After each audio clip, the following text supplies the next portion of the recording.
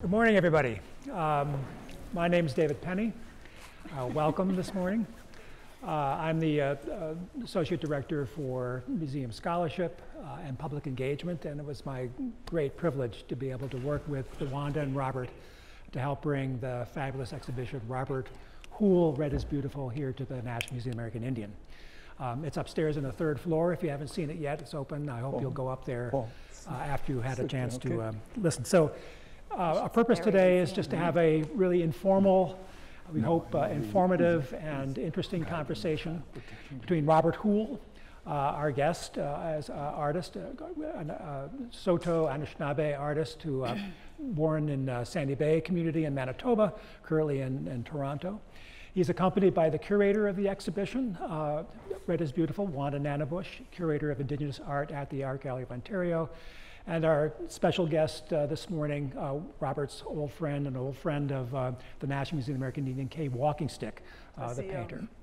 So we hope to generate a really interesting conversation. And I'm just going to make a small adjustment here so we can get this on the, you'll be seeing a series of illustrations we've selected from their work.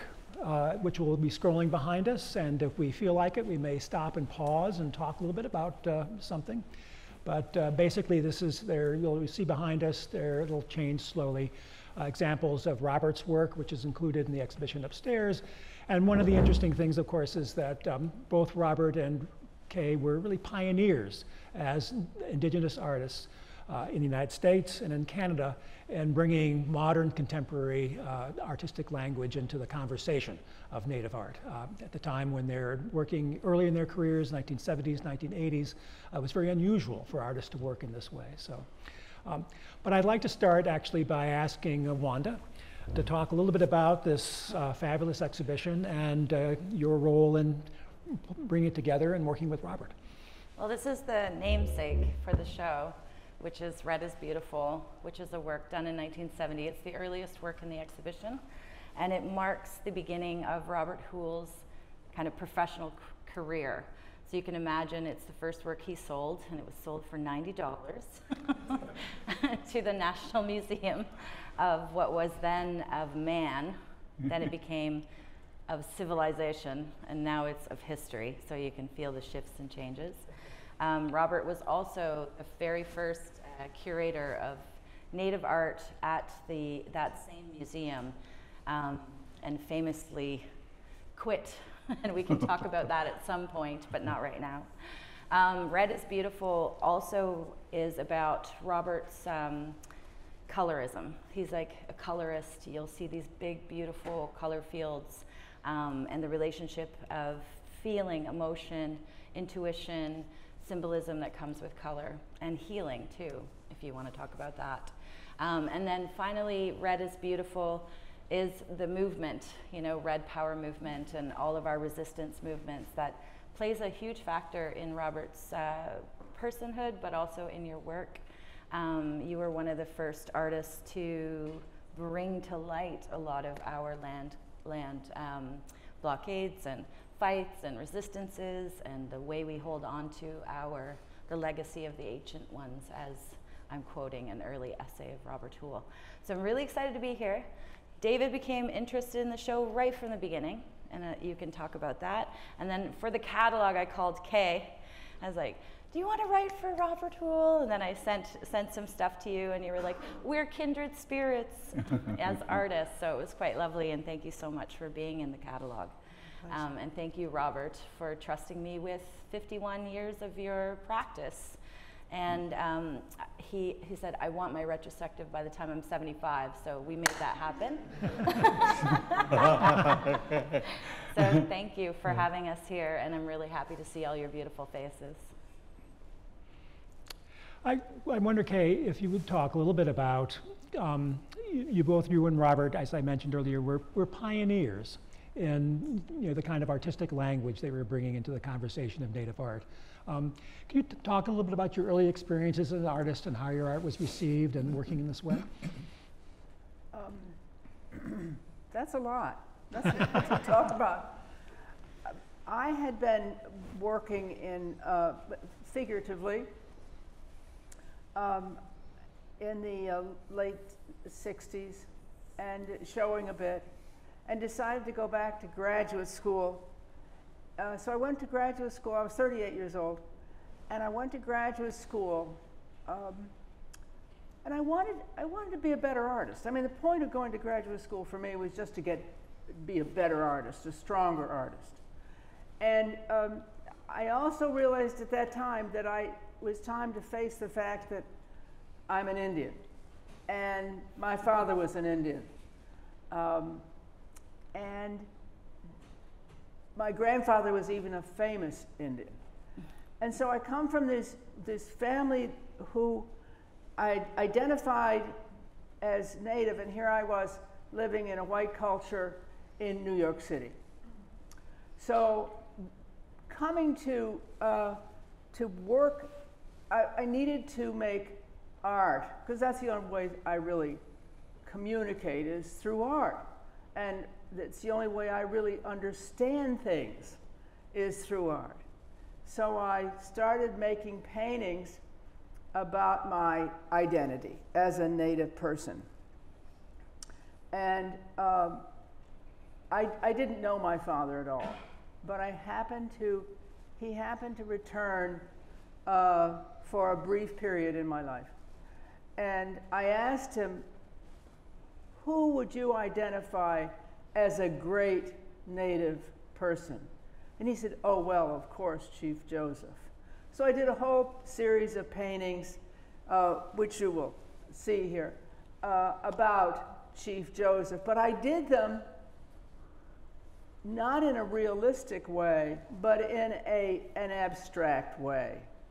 I was trying to express ideas through minimalism. And if you're familiar with early minimalism, it's certainly not conducive to expressing content.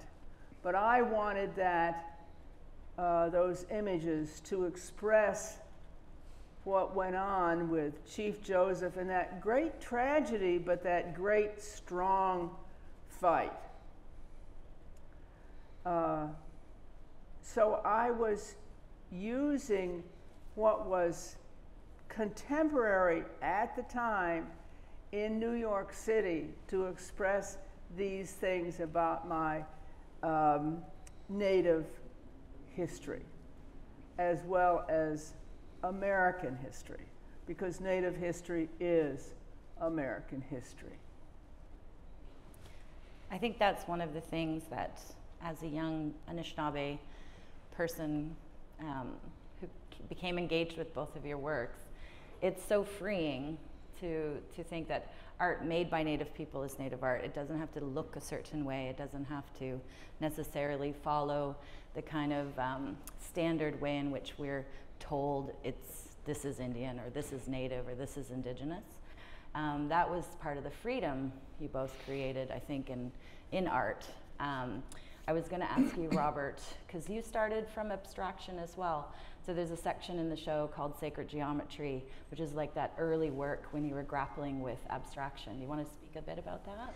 Sure, and I'm delighted to be here and also to share with you my first venture into abstraction and geometry. There's an American woman who was commissioned by the federal government in Washington. I don't know how you would. Lyford. Elizabeth Lyford, and I was a student at McGill, and an art student in Montreal, and we were asked to paint love. Well, I really didn't know much about love at that time. I mean, I had a lot of affairs, but you know, it wasn't love.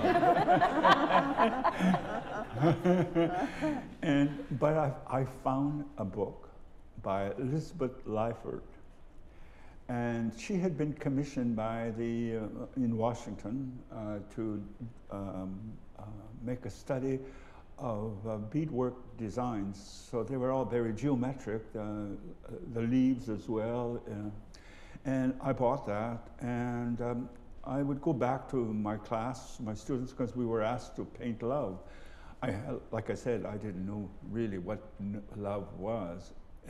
But they were making paintings like Andy Warhol at that time, in that period, in the early 70s. That's how old I am. And I said, no, I don't want to do that. So I found this book by Elizabeth Lyford, and it became my Bible in many ways about geometry, because she had done a research on all the beadwork designs by Native Americans. And it became my partner for a long time. And but my first painting from those designs by Elizabeth Lyford were designs like this, geometric designs. I looked at my classmates painting love. They were painting Andy Warhol and all the other things, and I didn't know very much about him at that time. I had just come out of the reservation, and I was on my way to Montreal, and I was at McGill, and so everything was brand new to me. So I had to create something, but I fell in love with Lyford's study of beadwork designs, and it became my Bible. That's what attracted me to geometry. But not only that, as a person from the prairies, I come from Saskatchewan, Manitoba, just north of, what's the name of that state? Dakota? North Dakota. And I never realized that our people, the Saulteaux, I was invited to a reception. I was then curator at the National Museum, a man curator of art. Prince Philip and Queen Elizabeth, they all stand, and then they turn around. People stand around them, and then my turn came. Prince Philip turned around to me and said, "So, Saulteaux, where are you from?" And I said, "I'm from southern Manitoba." No. And I said, "Oh, of course he's going to tell me all. He's going to know more than I do." Finally, I was wrong. And he said to me, he says, "You guys came from Wisconsin. You speak the same language." So I said, "Wow." I quickly changed my mind, and I started talking to him more nicely. And so that was my beginning. The first painting that you saw, Red is Beautiful, is from the Lyford study on beadwork designs. And but I eventually, of course, outlived it. By the time I went to Salzburg to study painting, I quickly, not quickly, but I quietly pushed them aside. And but geometry became instilled in me for some reason, until I found out another way of articulating these beautiful geometric patterns and designs. Brenda Goreshko was a high school sweetheart. She moved to Vancouver, and I moved to Montreal. And I said to her, I wrote to her, and I said, "Could you help me with?" And then she sent me a series of love poems. There were about 15 of them, and I translated those into my geometric patterns, and that was the beginning. And my first painting that I ever saw, it was at the Hotel Bonaventure in Montreal, and I had made this little painting based on these designs, and never sold a painting in my life, just a student. And Canadian Gildercraft came up to my booth and said, "Would you like to lend us your painting? We'll put it in our booth." Of course, this is the first time I've ever heard of anything like that happening. sold it there, and I sold it. Some man came up to me who later was a colleague at the National Museum of Man in Ottawa.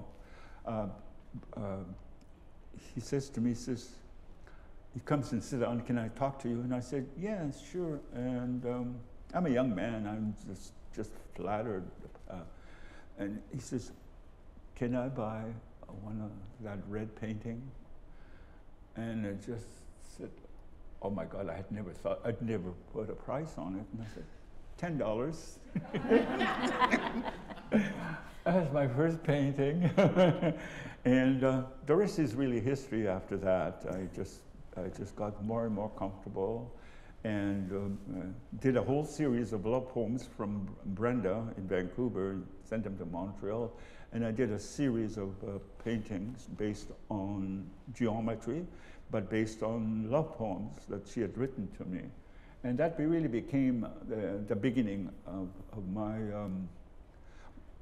assertion that this is what I was going to do, you know. And, Thank you, Robert. Yeah, and those love painting poems are on display, many of them upstairs, with those poems. And it's really beautiful to see those. But I've struck with how a poem is not a narrative. It doesn't tell a story, but evokes a feeling.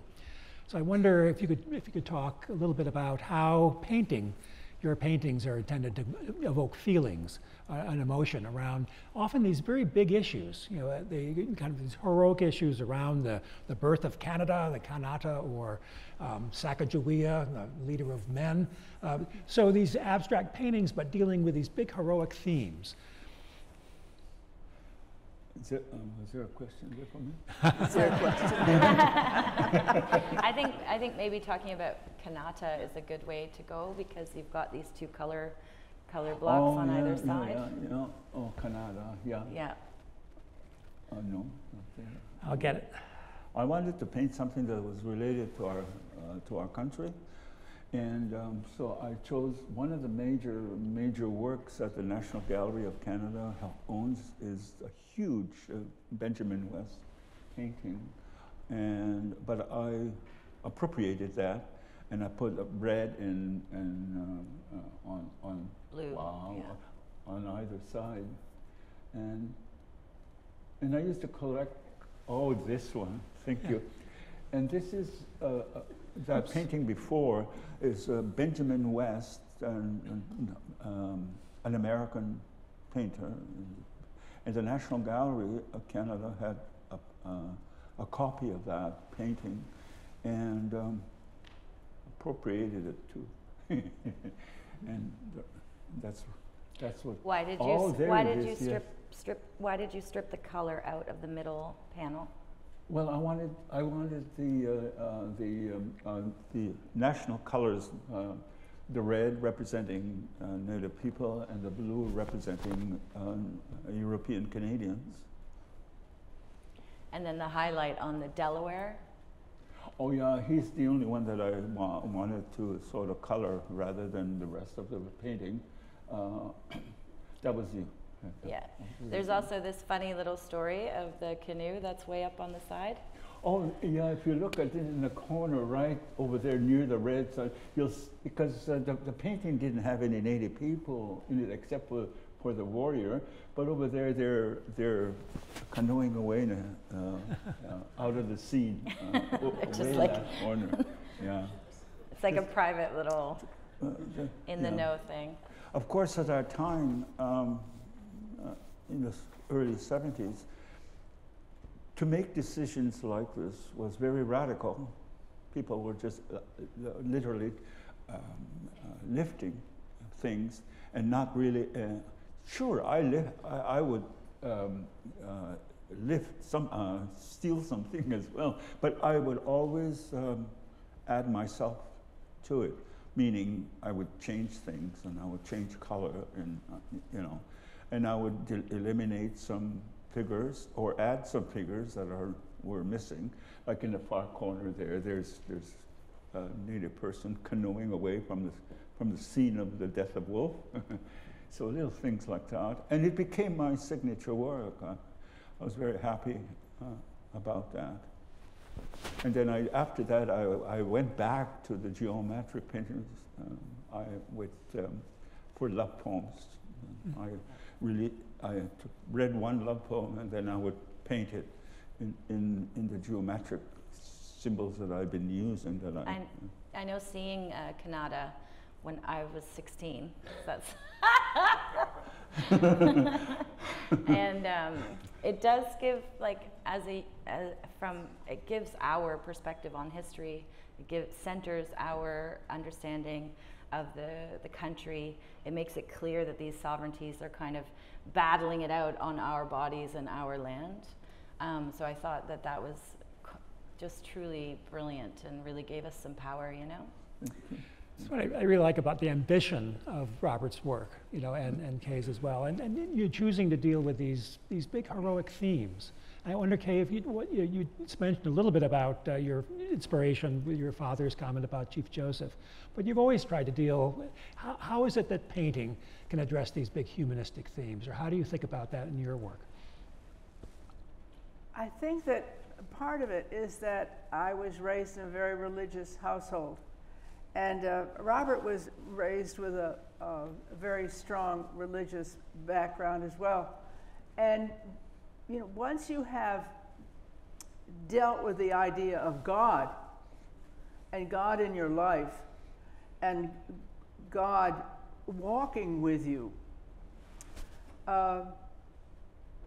nothing seems too large to handle, because you already are dealing with the biggest concept you can possibly deal with is our selfhood in relationship to the cosmos.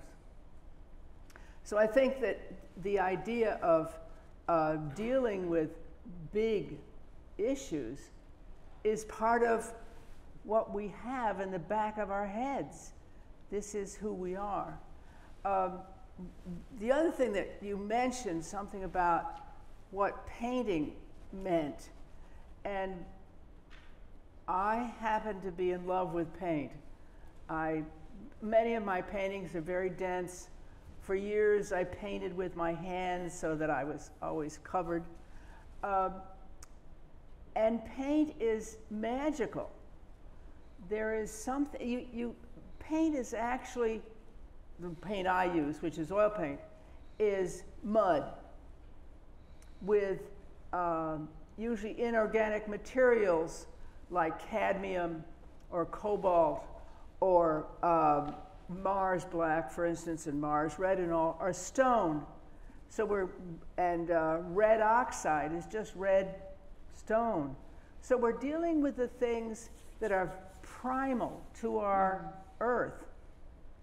We're dealing with these very simple things with oil,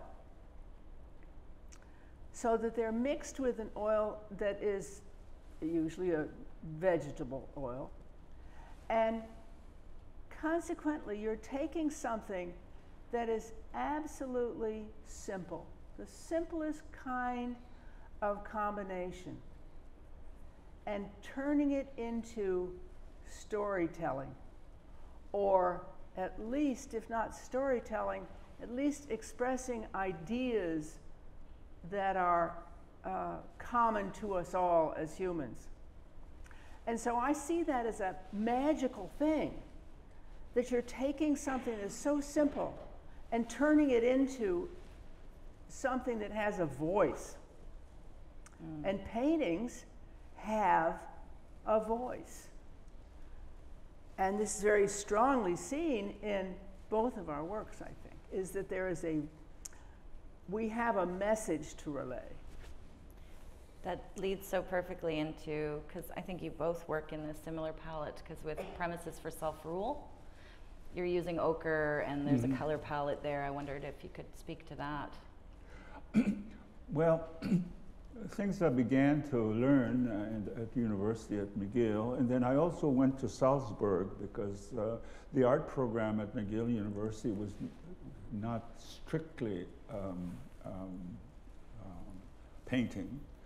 I remember what started my paintings about geometry and taking and studying Elizabeth Leifert's study. The professor wanted us to paint love. Hence, also the story after that about the love poems from Brenda Goresko in Vancouver, and then sending them to me in Montreal.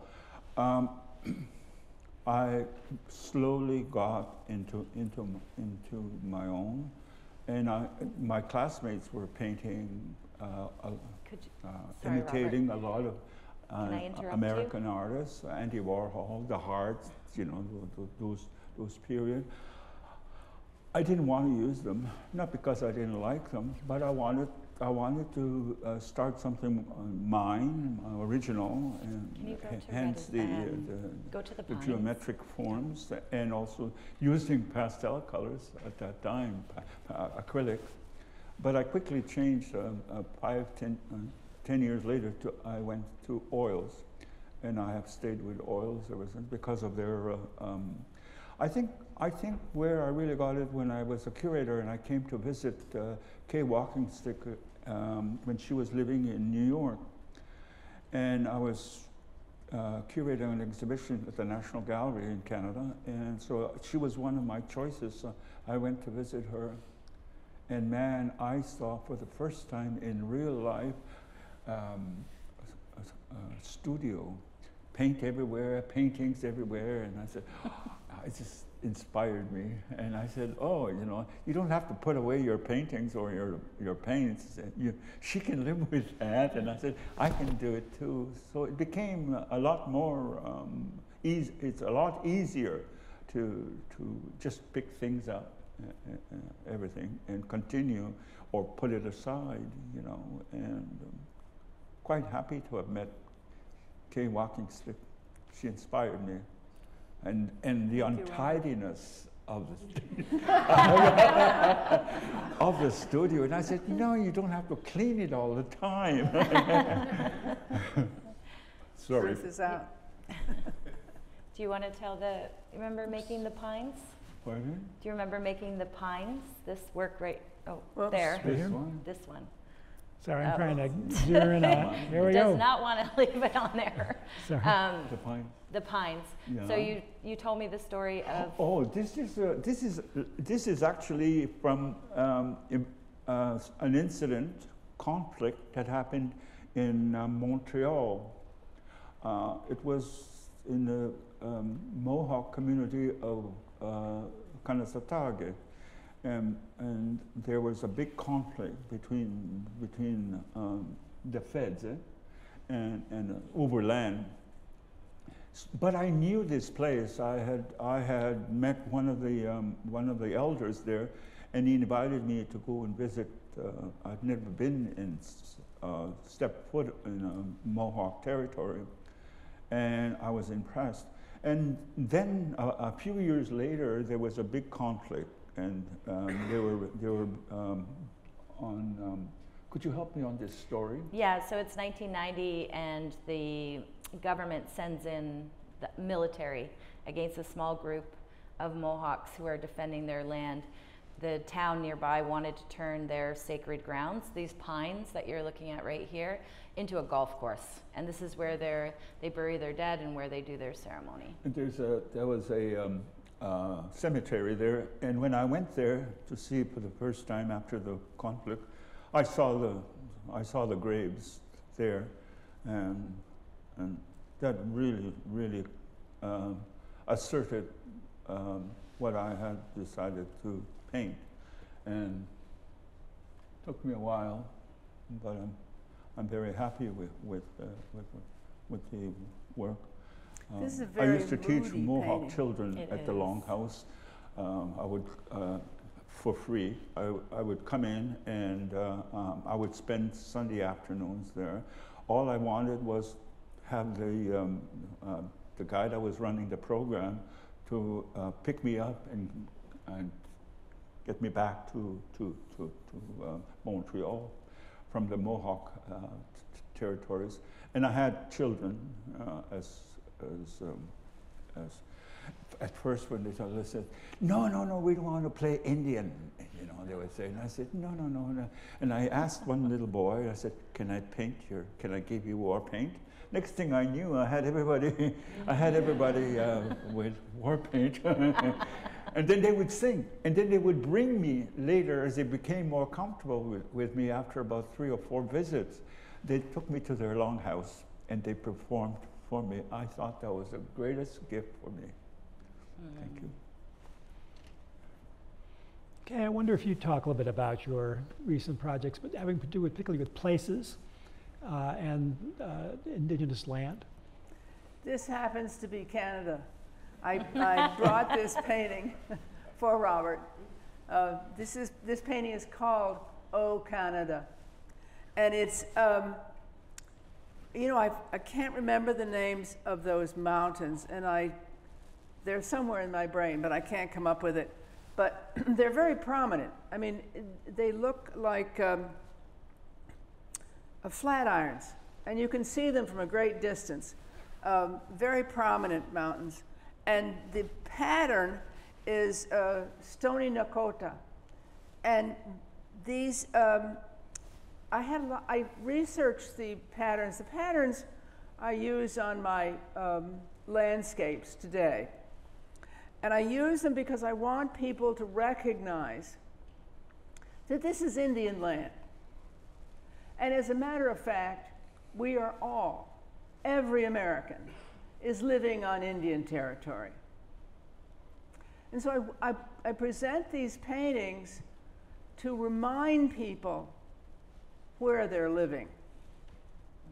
But the other thing I really want people to recognize when I make these landscapes, I try to make them as beautiful as I can. They're never as beautiful as the place really is, but I try to make them beautiful because I want people to remember that we have this beautiful planet and we must take care of it. So that there's really 2 central themes to these paintings. They're very big. They are oil on wood, so they kind of have a permanence about them.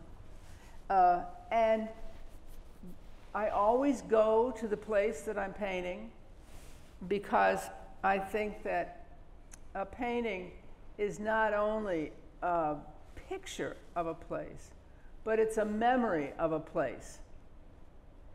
So it's important for me to have the memory of the place, the color, the smell, the feel of the air, the look of it, all in my head, so that I can use all that memory to convey my thoughts about these places. You can fairly ask, why aren't you still doing abstraction? I've found that for me, I couldn't say as much as I wanted to with abstraction. It is true, others can. I couldn't. I wanted to convey more about our Earth than I could through the abstractions. The patterns are patterns from specific tribal groups. This one that's right here is Northern Cheyenne beadwork. The Stony Nakota on the Canadian mountains is also beadwork, as I recall.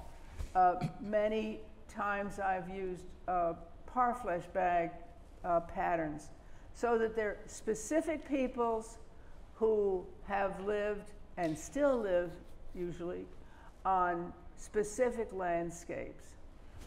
So I'm telling a rather large story about people and their relationship to the place. I think that Native people, all of us, are very connected to our land, our place on the planet. We've always been here. It's our place in the earth. So that's what's being established. And the other thing I want to mention about the Stoney Nakotas is the Canadian government closed the land to these people completely. They weren't allowed to step into this, what became national, I don't know whether we call it parkland, but federal land. They were not allowed there, and I think about 10 years ago that changed, but for many, many, many years, they were not allowed to return to this land for any of their ceremonials or anything. So in this particular painting, it's also about the fact that these people are finally returned to their traditional homeland. Robert, you too as well have, you talk a lot about being a Sundancer and coming from those traditions, and you've also used the parfleche as a structure for your painting. But I would like to share this with, it's a very sad story, but that's what made me very strong. When I was 7 years old, I was apprehended from my parents' house and taken a mile away to the residential school. It had 5 floors. I would go up to the top floor where we had our classes as young kids, and I could see my parents' house from those windows.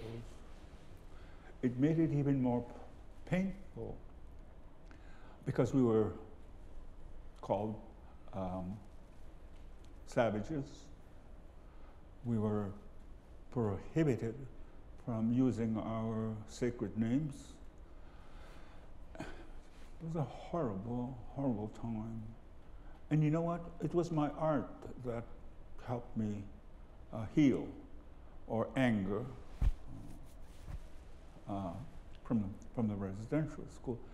But something interesting happened, not interesting, something nice happened. By the time I was about 12 years old, the nuns would always ask me to do Christmas scenes on the blackboards. So I got a little early encouragement about, and also the nuns were very nice to me because I would paint, not paint, I would use chalk in their classrooms, nativity scenes and things like that.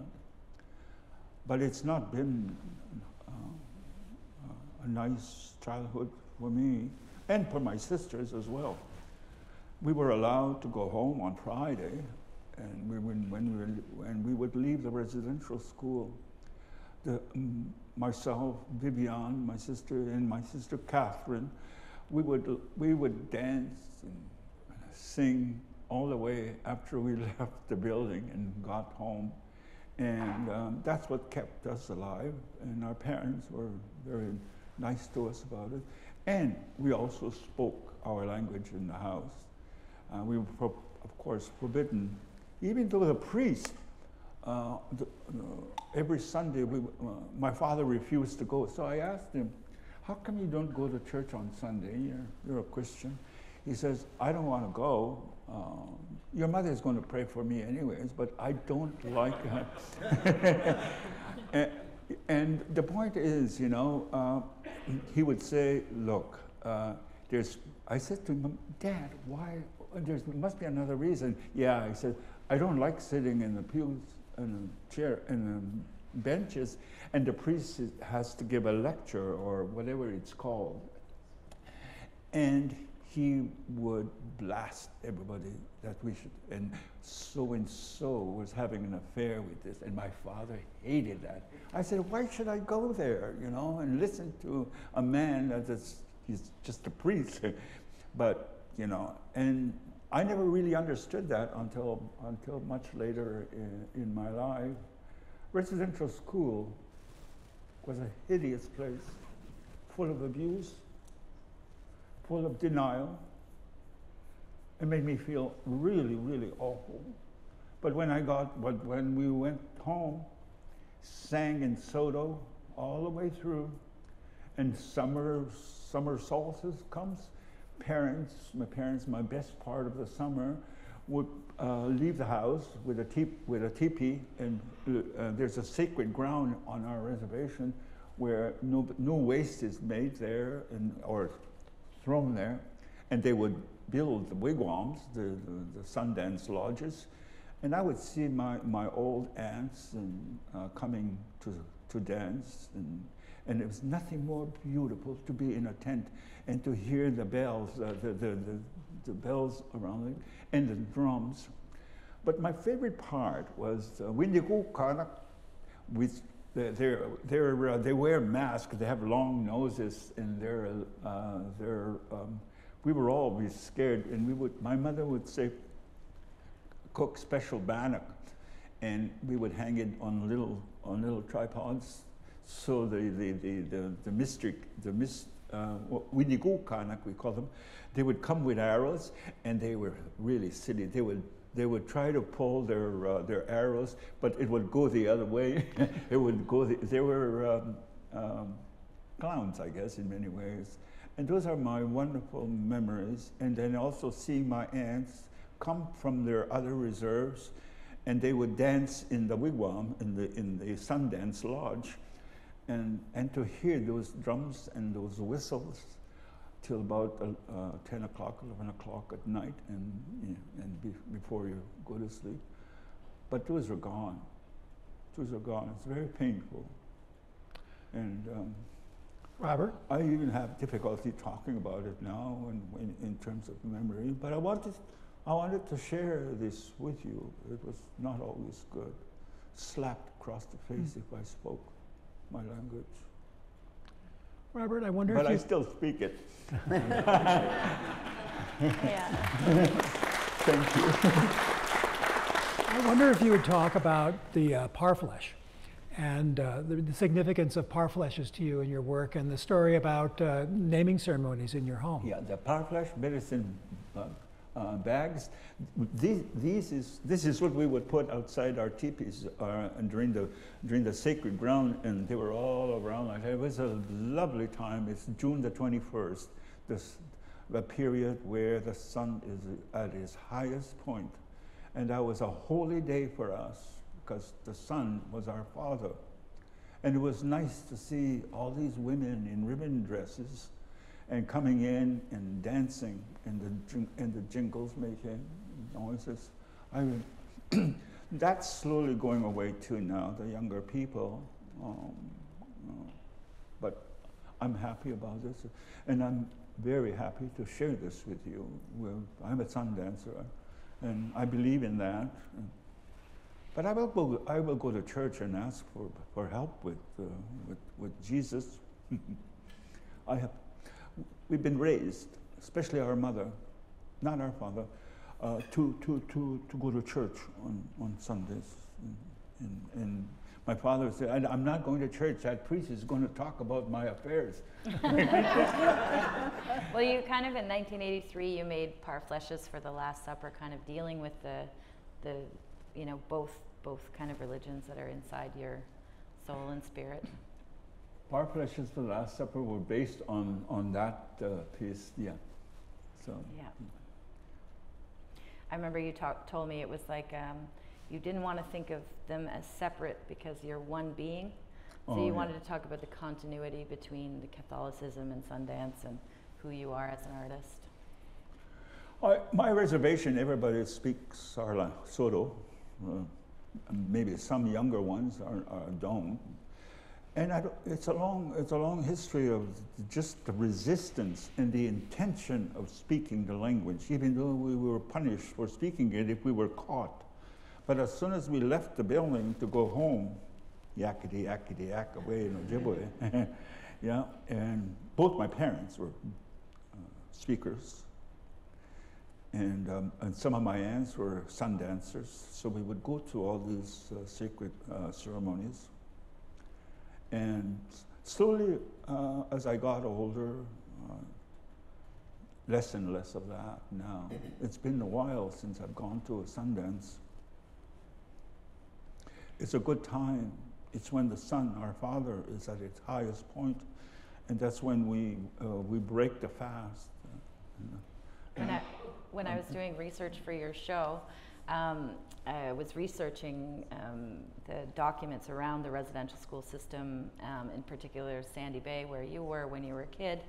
And there's all this government report saying, these kids will not stop speaking their language. So it was actually known as one of the schools where you just refused. So it was part My of reserve very just resistant simply in that way. refused to follow that. So Yeah. when I go home, the number one language is Saulteaux or Ojibwe. Good. And Good. I'm very happy to be a speaker. I haven't lost it. But when I do go home, though, my father, my late father, he would laugh at me because I would miss some accents within a word. So that would always embarrass me. David, why do you think it's important to have this show come here? Well, first of all, I think we're always looking for great contemporary art, but contemporary art plays a big role at National Museum of American Indian and has for a long time. And a part has to do with a number of sort of major kind of messages. I think that some of our visitors sort of feel that, or at least their perceptions of American Indians are sort of trapped in the past. And there are, of course, those all too familiar stereotypes about the past. But contemporary artists really are of here and now. And they're dealing with these big issues, as we talked about, but also are very contemporary people, engaged in the world. So I think it's important for visitors to understand that American Indian history, art is not simply about the past, but really about the present and the future. So we look for artists like Kay WalkingStick or Robert to bring to our visitors to help them expand their notion of what American Indian culture is, what it can be, and what will be in the future. Excellent. May I say about this painting here is that this painting is a diptych, and it was probably the first diptych that I did. I have done diptychs ever since. This is 1980, and that painting was entirely painted with my hands, and it was layered with acrylic paint mixed with a wax-like material, a saponified wax, so that it has a body.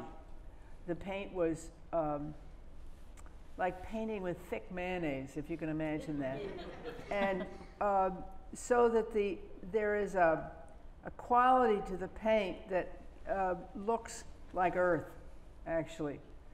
It looks, or ceramics material, or it's very dense, so that it doesn't look like a painting of an illusion of something. It looks like simply itself, like a piece of sculpture does. It's just itself and nothing else. It's called warm, cool, cool, warm reversal, or maybe it's cool, warm, warm, cool reversal. I'm not sure.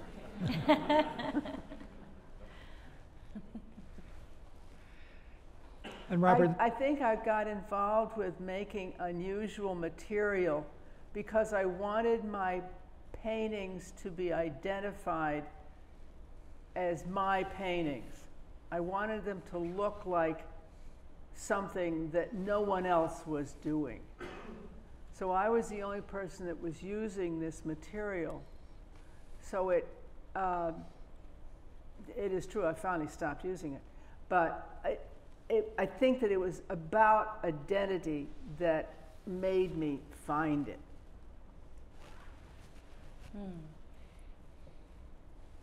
Did you want to talk about Conestoga X? yeah, we could, Robert. I'm curious. Do you remember why you put arrowheads in this? The arrowhead? Yeah. Yeah, I had gone to Saskatchewan, which is a province after Manitoba, and I was there at the school to give a talk, and this young boy came up to me and he says, "I found this in the field. yesterday with my father, and I would like you to have it. So I have kept it all these years, and I've used it. I still have it. It's in a very special place in my bedroom. But this is the paint, that little arrowhead. He had found it in the field, and then I was on the truck with him, and he says, "Here." And I thought that was a most important present that I've ever been given, and I still treasure it today. And it's just a simple arrowhead, you know. Is it a sign or a symbol also of the longevity of us in this territory, in this land? Absolutely.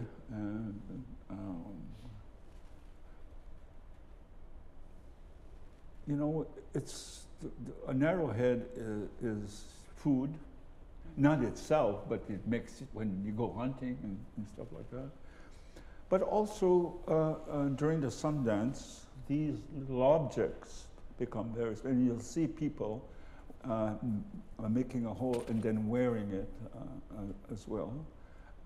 And different kinds of materials. I don't know very much about it because all I know is this one, that piece that I have. It's still it's in the china cabinet along with fancy things. I consider it very special. I consider it. My father told me, he says, "You know, these are sacred objects. Be careful with it."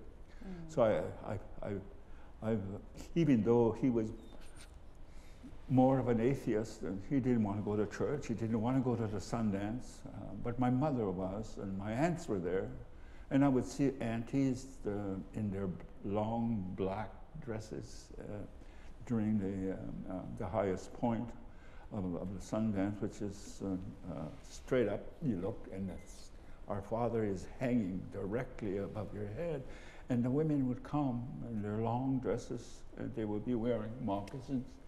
And they would have arrowheads like that they were wearing as necklaces. So this was very special to me. I still have that piece. I treasure it. When I was a girl, which was 150 years ago, of course, but when I was a kid, I lived upstate New York, and we often found arrowheads. If we were out, you know, not in the city, but outside in the suburbs or and further out, there would, and I've often wondered about, we would find them in the field, you know, and have any of you found an arrowhead in the last 50 years? Yeah, have you? That's wonderful. I certainly haven't. And it's like, did we find them all then? You know? Not yet. Anyway, it was very special to find these things, but it was also expected. Somehow we knew that they would be there for us to find. I don't feel that way anymore. It's a past. It's a thing that's past. I've learned so much from Kay. Huh? Kay. Kay. I'm senile, sorry. Join the club. I had been hired by the National Gallery of Canada to do an exhibition of Native American and Canadian Native artists. So I traveled all over North America, and there's one artist that I wanted to know and visit in New York City, and it was Kay WalkingStick. With the messy studio. I was totally with the messy studio. Amazed. I walked into her studio, and she had everything everywhere, you know. And me, when I'm in my studio, I have to clean everything, and I was so impressed. Oh, and I fell in love. You know, and I realized that, you know, there is a reason for just leaving your paints there, you know, for the moment or for the day or even for a while. And I keep my brushes clean, though. That's good. Oh, sorry. I was I think we're getting close to, we've been sort of looking at some of the reproductions of the work upstairs, and also with Kay's work. And I think you can see really the relationship and the differences between their work and why they're such special artists. But I guess I would like to conclude. I don't know if Kay, you want to say anything in conclusion, Well, yes. I want to say that the NMAI has been a great supporter of Native artists ever since its inception. And I am very grateful to the NMAI for having this wonderful show of Robert's and a wonderful show of my work as well. It was, I realized, 7 years ago, but the NMAI has been great supporters of us. And I also want to say that it's wonderful to see Robert's work here in the States in such a beautiful exhibition. You deserve every accolade that anyone gives you, Robert. You're my hero, too.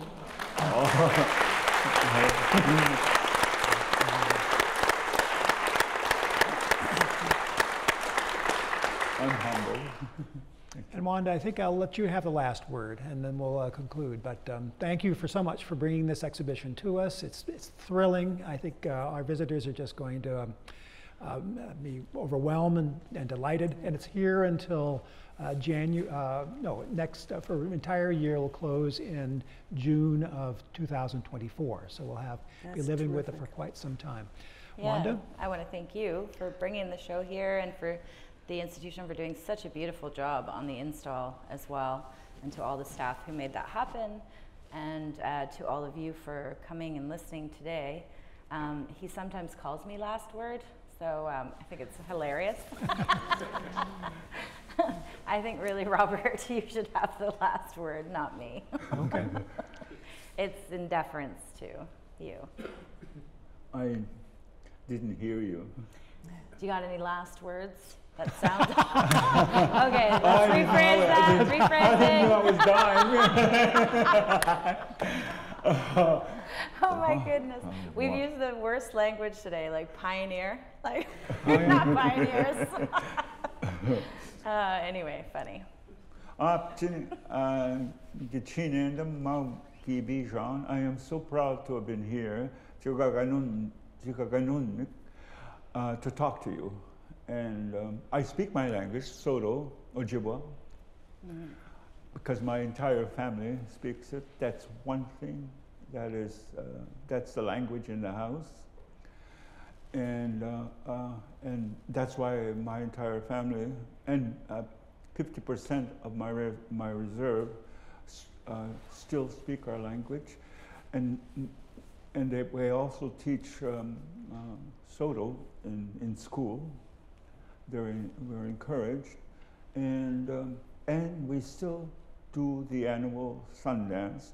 There's a section on our reserve where no waste is done. There's nothing, it's just left like that.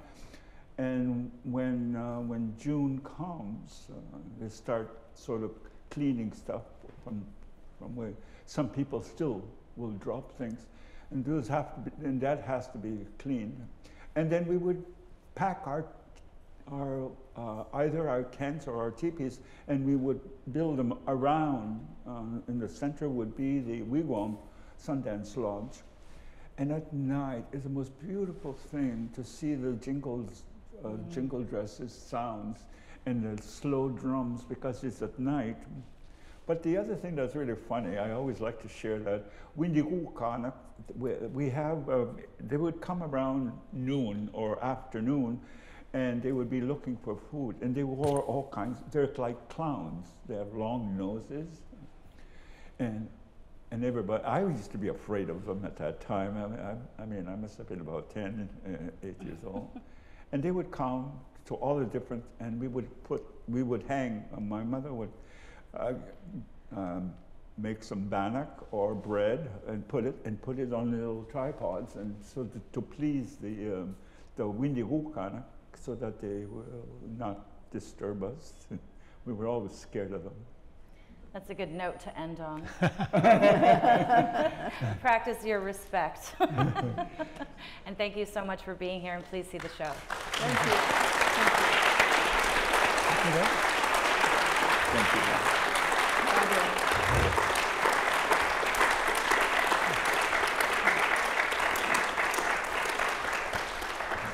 Now get out of here.